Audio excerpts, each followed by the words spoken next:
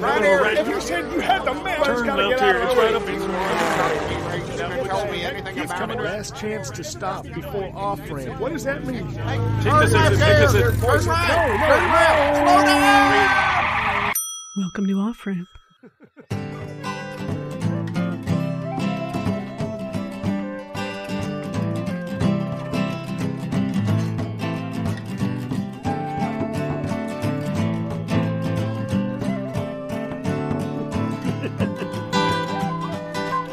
Melissa, ever since I've known ya, time has been disjointed.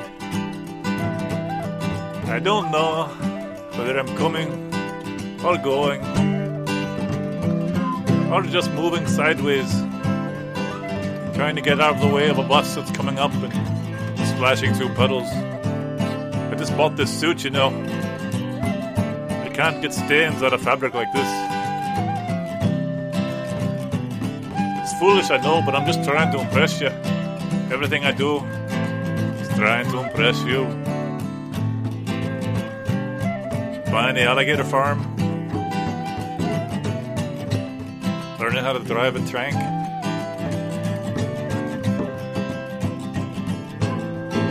Finally getting my Eagle Scout at the age of 33.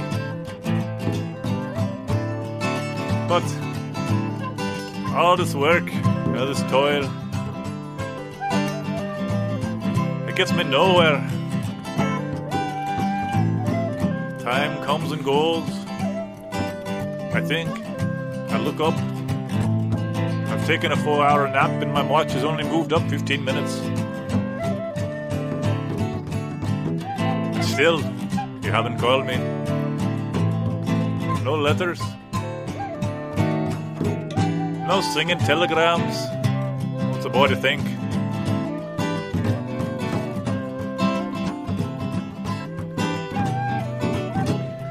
Last week you did send me that one message. In the teeth of a snarling dog. I appreciate it. I don't want to say I don't. I know it's the thought and all that. And that was my favorite sock. I don't mind telling you. So, Melissa, what's it gonna be then? Are we in? Are we out? I got to know, or at least I got to think I know. I have to reasonably be able to tell my buddies that I know, even if I don't. So, if you could give me some kind of sign, some kind of message, smoke signal, government writ, subpoena, something. You could at least return my fish tank. My mom would really appreciate it. This week on Journey to the Underworld, we'll be visiting with Rocco. Rocco. That's not my real name. Rocco Incognito. That's nothing like my name. Well, Yeah. Mr. Rocco, what, in your estimation, is the most important thing for a human being to consider in their journey to the underworld? That's easy. Where you gonna conceal your lead pipe? Is it a back pocket kind of day, or down the trousers? The underworld is a place where lead pipes rule. I see your point of view. Yeah. Mr. Incognito, we have a question from one of our Oh. email listeners. They wrote to us to ask you, sir, this is all very interesting. Thank you for your wonderful program. I'm happy to On and be on. here. Roger writes in, Roger, eh? if you're on a trip to the underworld Yeah. and the angel or demon who is escorting you Yeah. takes a wrong turn, Yeah. is it acceptable to give him or her a second chance, or should you make them sleep like the fishes immediately? Roger, that's a good question, Roger. I think we're gonna have to come over and talk about it. Now, you won't find your angels, your devils, your guides giving too many wrong directions, because really there's only one way in the underworld. Straight down. Thank you, Mr.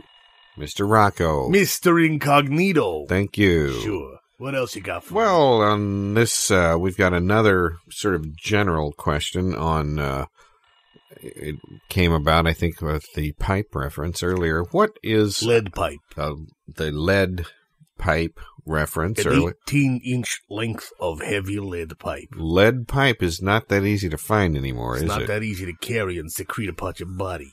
And, hide. Oh, well, perhaps you could give us some recommendation then about what exactly is appropriate attire in the underworld. That depends on where you're going to lunch. Well, the most important thing. What would you recommend? If you're going to have a big greasy hand. Oh, and always wash your hands before you eat your rye bread sandwich because lead is poisonous. Uh-huh. Not just the way it smacks against somebody's head, but toxic. Oh, well, that was part of the reason it's difficult to find, true lead piping. You can wrap your lead piping in leather. But don't wrap the business end. Uh-huh. Wrap the handle. Okay. So if you're wearing if you got a double-breasted blazer and you're wearing that, make sure you wash your hands. So you would suggest 3-4 times a day. A simple 4 or 5 times, a simple washing. Blue blazer. Simple blue blazer. Thank you. Pinstripes are rather ostentatious this season. Yeah, and sort of. And a fedora. You can't beat a good fedora. Who could question that? Because you can stuff things underneath a fedora, so if somebody comes after you with a lead pipe, boom! Look what's under my fedora. You try copping me one on top of my noggin, see what happens. It looks like nothing. It looks like a steel helmet. It's like a steel helmet, only it's callous. Elizabeth writes in and asks, Elizabeth. Mr. Rocco. Mr. Rocco. Thank you for appearing today. It was my pleasure. I don't have any lead pipe, but I do have a 12-inch length of balsa wood, which I ripped out of my son Timmy's paper airplane. That's a good start. Timmy, the enforcing of the punishment on little Timmy's going to start with his balsa wood airplane, then it'll go later to his lead pipes, I'm You seem rather nonplussed. Well, I'm not. You are an intriguing man, Mr. Rocco. Did you say intrusive? When is, if you wanted to just visit the underworld and not become a permanent resident. Sure, you can buy a ticket. Yeah. Yeah, you can take a tour. What would the procedure be for that sort of a visit? That's easy. You just start walking. And eventually you'll be out of your own neighborhood. And eventually things get a little spooky. And the spookier they get, the closer to the underworld you are. It doesn't matter where you start. Doesn't matter where you start, you wind up in the underworld. Okay? It takes a little bit of time. Thanks again. Well, come and see me again sometime. Speaking of time, that's all we have this week. And I want to thank our very special guest, Mr. Rocco Incognito, our guest this week on Journeys to the Underworld. Where's the music? Where's the soundtrack? Jimmy, cue the music. Music and Jimmy. Out. Oh, we're going to have to come back and put that in later. All right, thank you.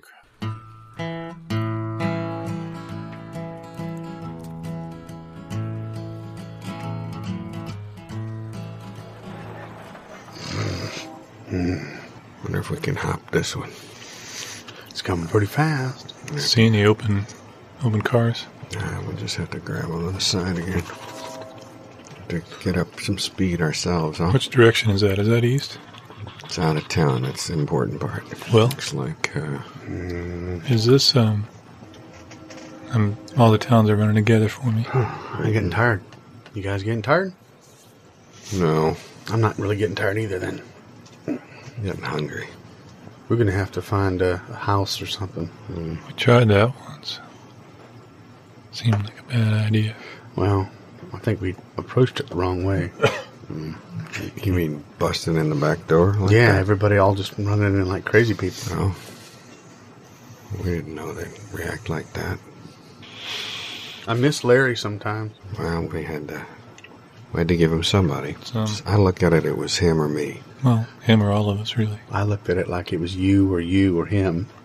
Should have kept his pack, as I don't mean to be crass about it, but we should have gotten more than a baked potato for him. Baked? It was a raw potato. Well, it's a hot day. He had the salt in his pack. Oh, that's why It's water under the bridge. it almost tasted salty when I rubbed my sweat on it. Yeah. Almost. Yeah. That was your sweat. That answers Well, some questions. Oh, it was really came off my shirt, but could have been anybody's sweat because it wasn't my shirt. If you'd asked me a year ago would I be eating armpit baked potatoes, I'd have said, what? Well, What the heck are you talking about? I would have said other stuff too. But no. last year we thought we'd be in Bolivia by now, living like kings. Yeah. Last year I knew where Bolivia was. All I know is last year everybody knew where we were. Amen, brother. That's all I'm thinking about right now. As long as Larry doesn't know where we are. Keep moving, we probably won't find us. He didn't seem so unhappy. Really? It's not him I'm worried about. It's whoever he says whatever he says to. Mm. Well, he didn't strike me as a talker, Yeah. especially the way I hit him with that shovel. Yeah. Well, Yeah. Looking for the way out. Looking for the way. I am in the market for a sandbar. I'd like to. do you have a size in mind or a price range? Or a size range, because really that is the nature of sandbars. Sure. Well, I'd like one, close into shore, easy access. Okay. We have a number I'm of looking for possibilities. one that is. Thinking coral reef or no coral reef? It's just no reef, just sand. Oyster shoal. Sand, just silicate. A sandbar. So Silicate. We have several shades of sand. There's we the have the white white. sand. Yes, white. That's a little out of my price range, I'm sure. Yeah, black is rarer, but it's No, trendy I'll just sometimes. sort of the volcanic. tan. We have the Tan to brown. we have the shingle stone. I'm It looking. takes a fog beautifully. Well, is this for an uh, ocean or a pond? Is this for vacation, or would you like to live there? I'd really like a naturally occurring sandbar that is not in danger of being dredged. That's a little bit. Yeah. Things like that are kind of pricey. It's possible. We have done that for clients before.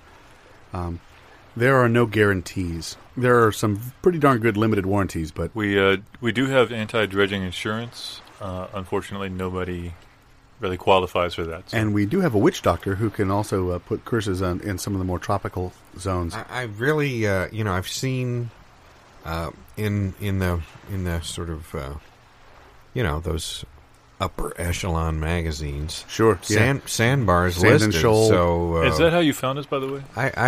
it was. Did you find that? Was that magazine found in a dentist office? Or That's right. Then Was that Dr. McPherson, by the way? I had to leave before the work was completed, so I didn't get his last didn't get his name. name. Yeah. that could really put you way ahead of the curve, But I'm looking.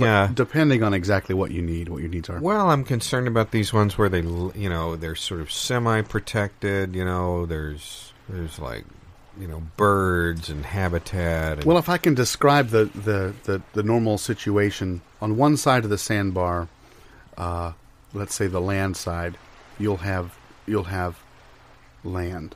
Landwork, we call it in the business. Yeah, well, you'll have land work. At the other side, you'll have a vast body of water. We might call it a sea or an ocean. or a Ocean gulf. sometimes.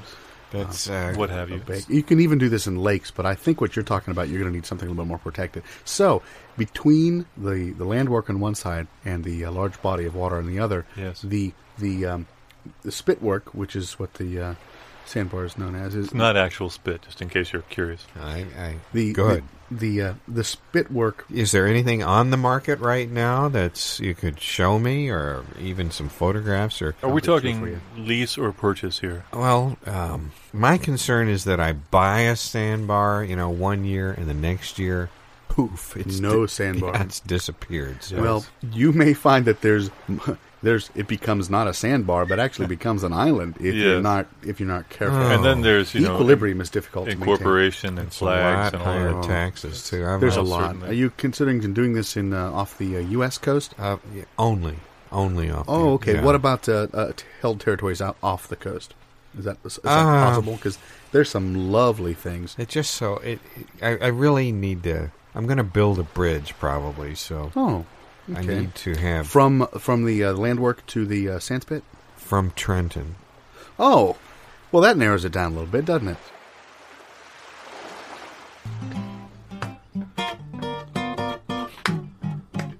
Well,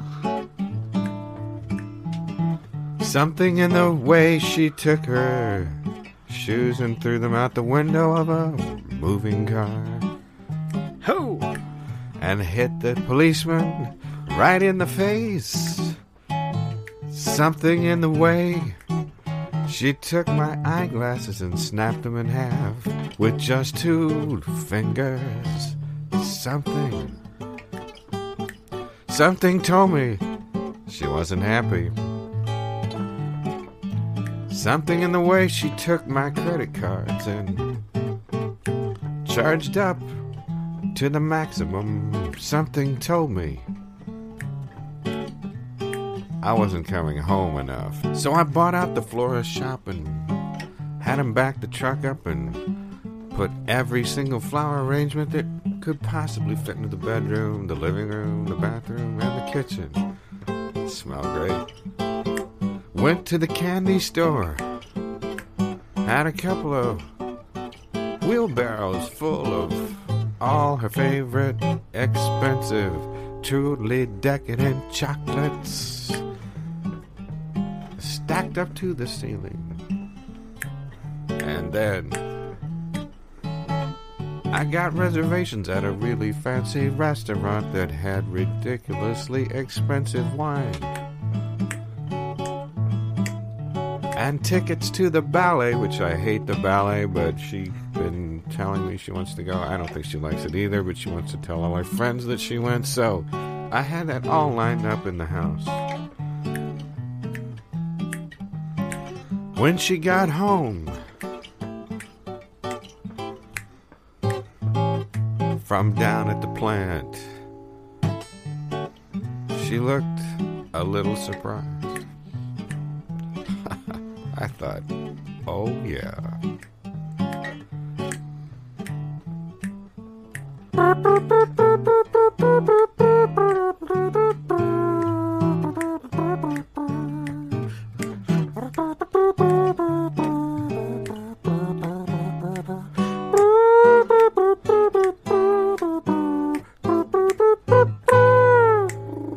And then, when we were about through the 5th course at that ridiculously fancy restaurant, and half in the bag from all of that wonderful wine, getting our stretch limo down to the ballet performance, I just had to know. I asked, sweetie, what was it that I did that got you so angry? What did I do this time? And she said, oh, nothing, honey. I just wanted to go out.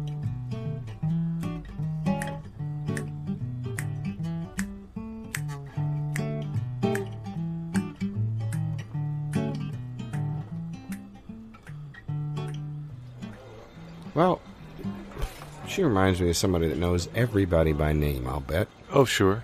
Sure. I mean, she knows some people by name and others by others' names. I knew her by serial number. I knew him by Dewey Decimal. Dewey Decimal, I remember Dewey. Yeah. I knew her by shoe size, and I remembered them by water displacement value. I could recognize him by his atomic weight from, across a crowded room. Well, I first met them at a party of incalculable mass. That's funny. That's funny. I recognized them by the predominant operating system they were using. There was a certain... They all looked like they came from the same area code, which had been recently changed. Often I would call out their stage name, and in fact, it was the same as their given name. Very confusing for everybody but them. Sure. Yeah.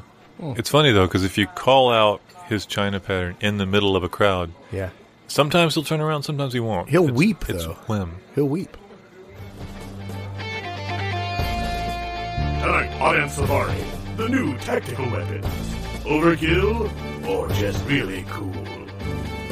Tonight, in our studio, an actual demonstration of nuclear ant weaponry. Now you can't get these at just any... Not yet, Gary. Not yet. They should be out next August. But we do have in our studio audience the inventor of tactical ant weaponry. Thank you. Thank you. It's a real honor for you to come by the show. Why use conventional weapons Why, indeed? against ants when you could nuke them? I mean all of them. You could get every last ant on the... You know how many species of ants we have on the planet Earth? No, I don't think anyone knows. I know. Well, I knew yesterday, but you're right. They mutate. They form new colonies. They turn into new species of...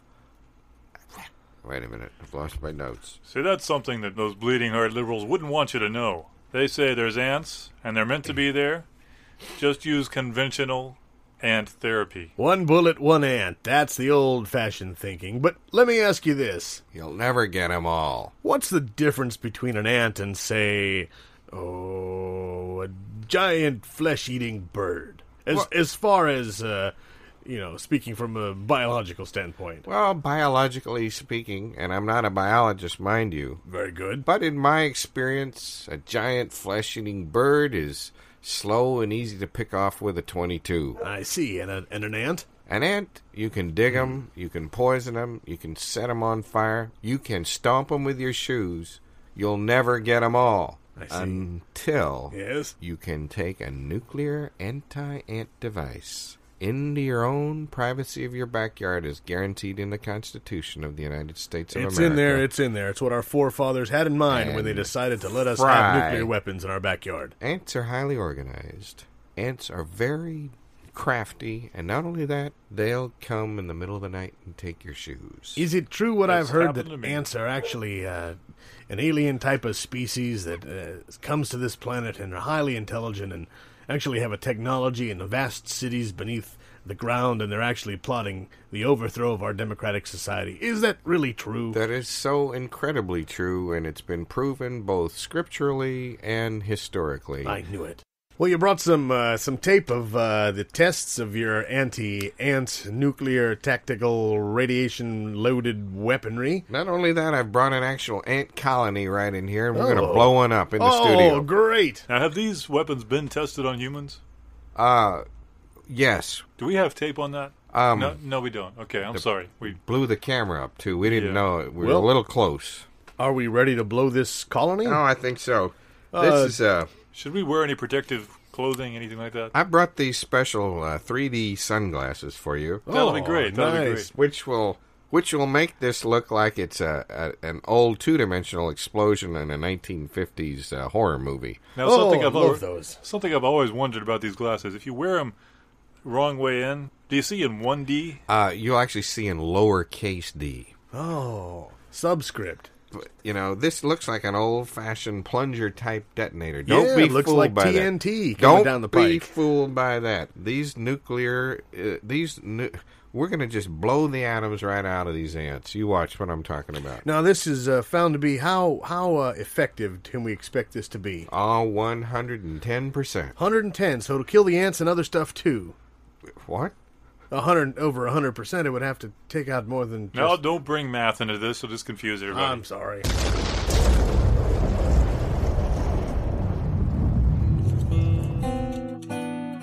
Something reminds me of lint from the dryer in your hair.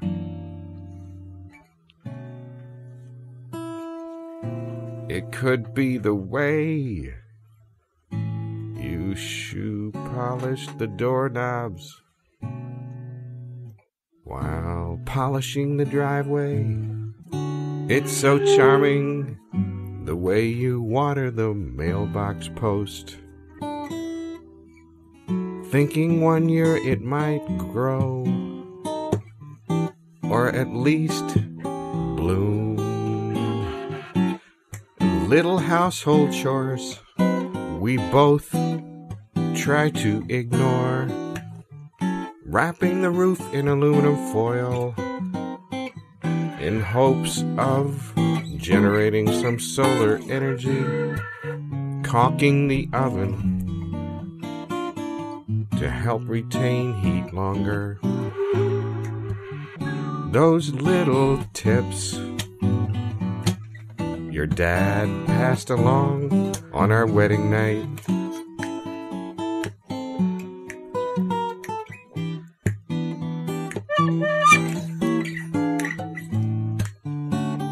This show was improvised by Gary Bass, Matthew Cowley, and Dave Waterman. Edited by Sheila Daughtry and mixed by Matthew Cowley. It reminds me of your meatloaf and all those secret ingredients that make me smile all the way to the office the next morning.